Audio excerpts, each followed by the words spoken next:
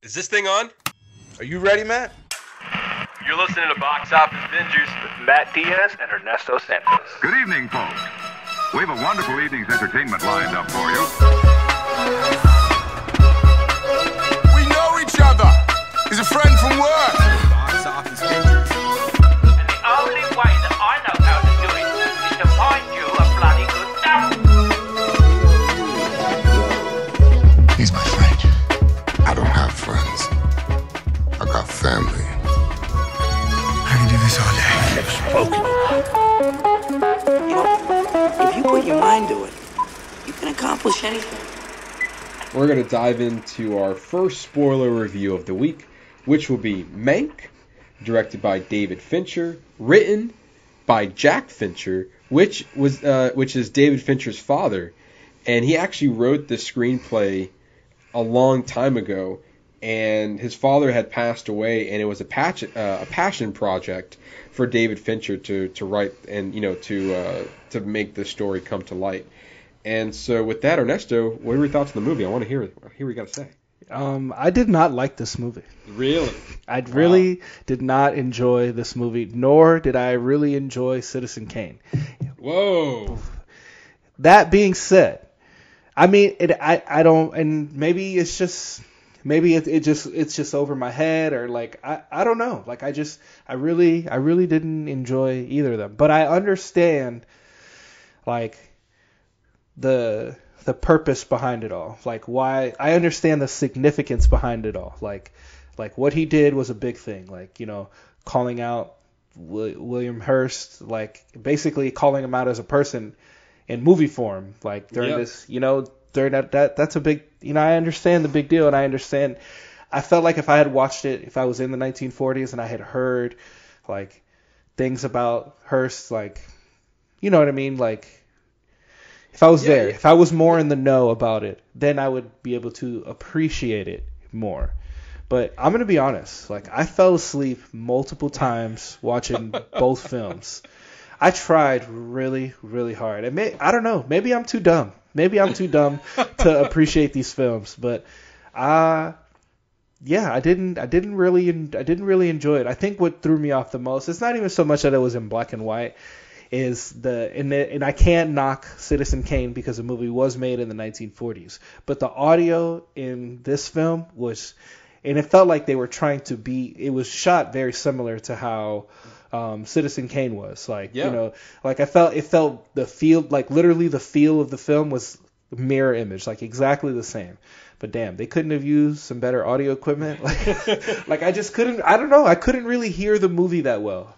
Yeah, I think they wanted to try to level it out. I think they did their best. I was watching a couple of explained videos and reviews videos on YouTube about when I finished watching Mank, and it was saying that David Fincher was trying to match the style of Citizen Kane. He did that. He successfully. Did that. He wanted to the more or less the quote unquote cheap effects. He wanted to replicate that.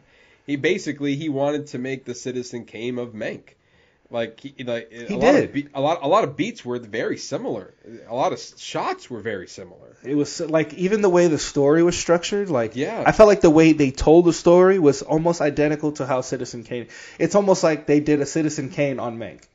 Yeah, absolutely. And even the story Citizen Kane, because I also rewatched Citizen Kane, I honestly, Ernesto, I think the movie holds up.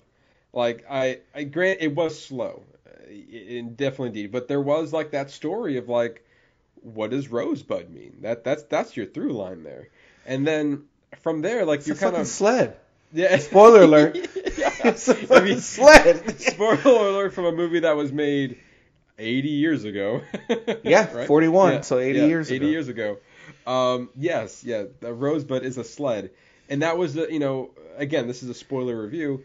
That was like his last good child memory.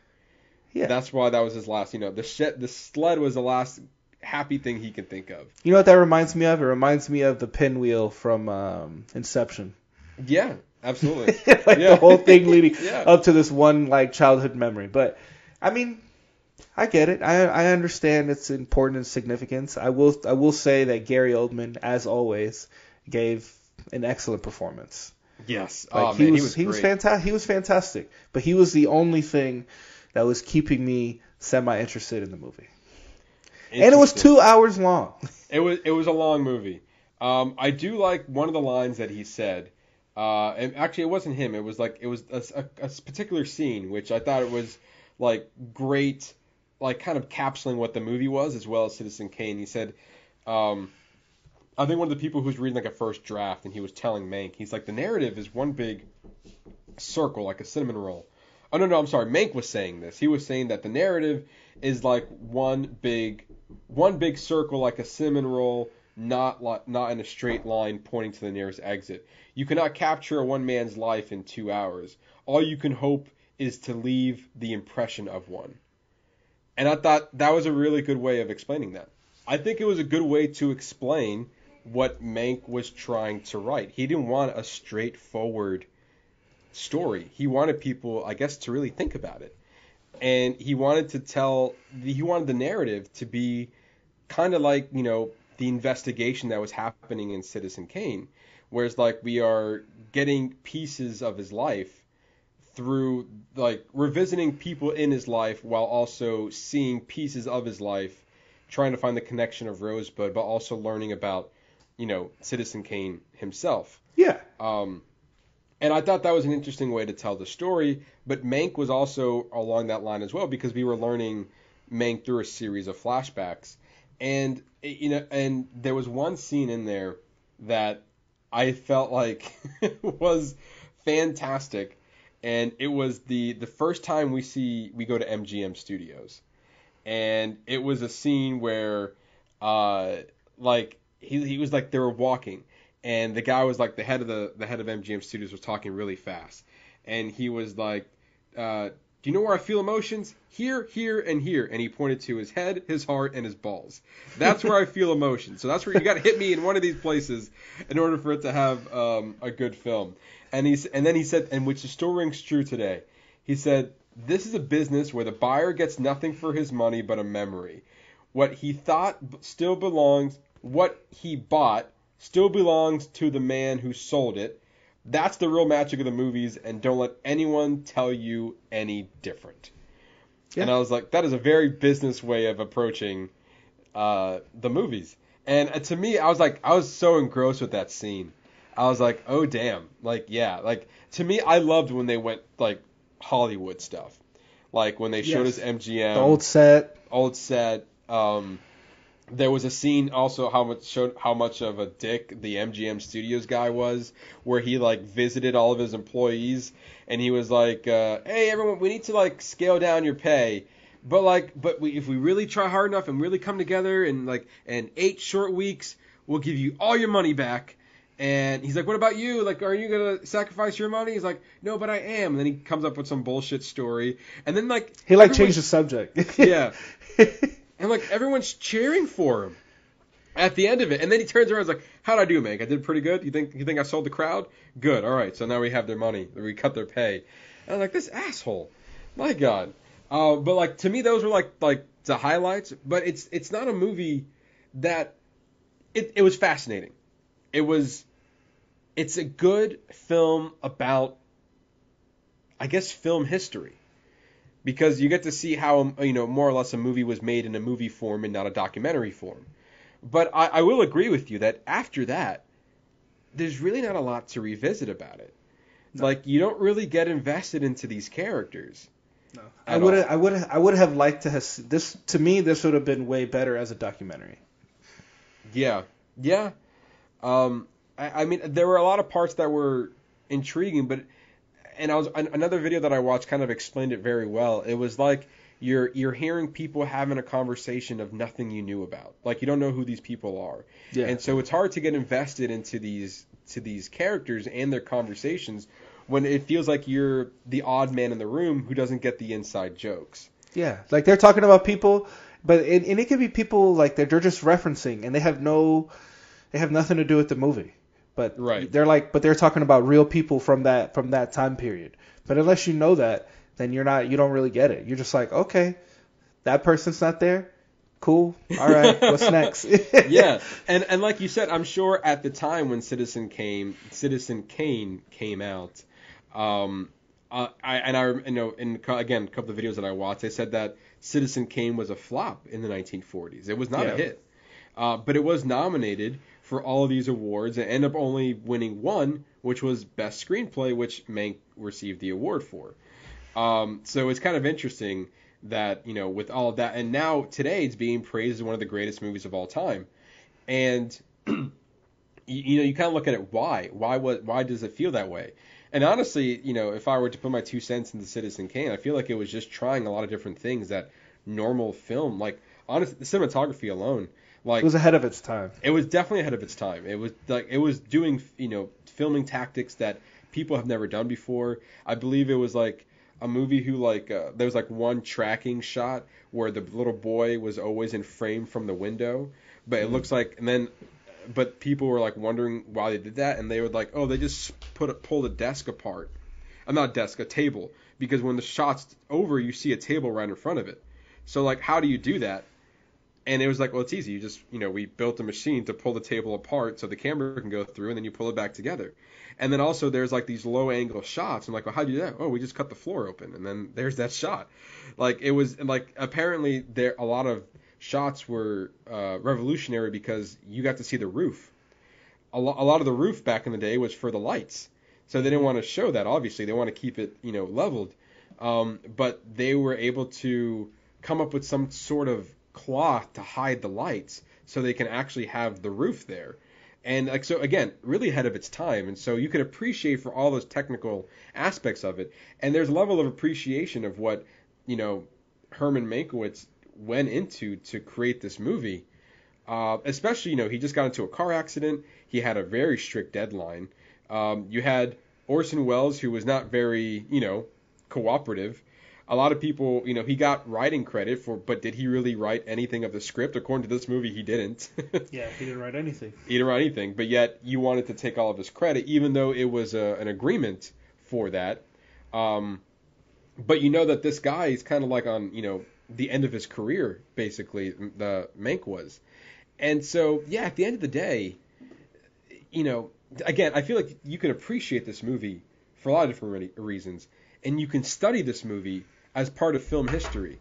But to say that, hey, so you want to go back and rewatch Mank? No, I don't. I don't. What do you think? Anything else? We talked about Gary Oldman. Obviously, I can feel that you're not. Do you see the appeal of giving it Best Picture Drama nomination?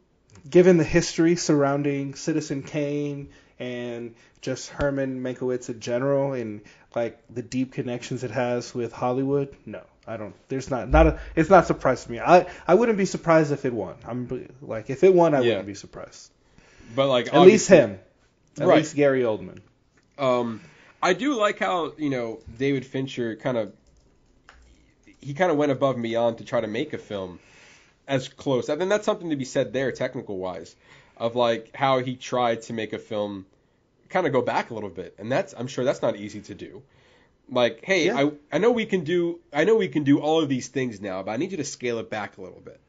Let's go back. Let's go back to the beginning. Yeah, no color, cheap effects, and kind of give it this, this interesting history that a lot of people might not known about, or even known that this guy even wrote Citizen Kane. So, like I said, I think this is a good, like, if you're a history buff or film history buff, then there's a lot of appreciation for it. If you like Citizen Kane and you love that movie, there's a lot of appreciation for this movie as well. If you like David Fincher and cinematography, I think there's some aspects there as well. But aside from a study, that's really it. Like, that's all you got. I like the story, and the dialogue was great. Lily Collins was good in this movie as well. But yeah, that's there. Also, did you notice that Bill Nye was in the movie? No. Where was he? He was. It was one of the flashback scenes, and I think like Mank was walking down the street, and there was some guy, driving this political agenda, kind of on a soapbox, and it was Bill Nye, and it was funny because I recognized the voice before I put the voice to the face, even though I was seeing both at the same time. I was looking at this face, and I was like, that voice sounds familiar. I'm like, that's Bill Nye. Bill Nye's in this movie. Bill Nye the Science Guy. Yeah. Yeah, so there was that, and there was a lot of, like, they kind of drove a lot of politics. This was also a time where, film was, getting out of the talkie phase and going into the sound, part of filmmaking. And they also realized they can use filmmaking as propaganda. So they were, like, filming kind of fake propaganda to get certain people elected. So that was also part of the mix as well. And I feel like there was also a lot going on in the story that it could be a little bit hard to follow exactly what's going on. Like we said, it feels like you're the odd man out of the room not understanding anything. Yeah. So if you really know the history, then I feel like that you can appreciate the movie. But if you're kind of running blind, then I feel like, you're going to miss out on a couple things.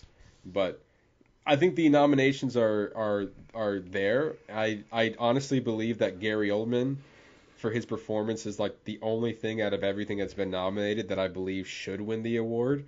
But it's hard to compare with Chadwick Boseman's performance in Ma Rainey's Black Bottom. That's what the competition is with right now.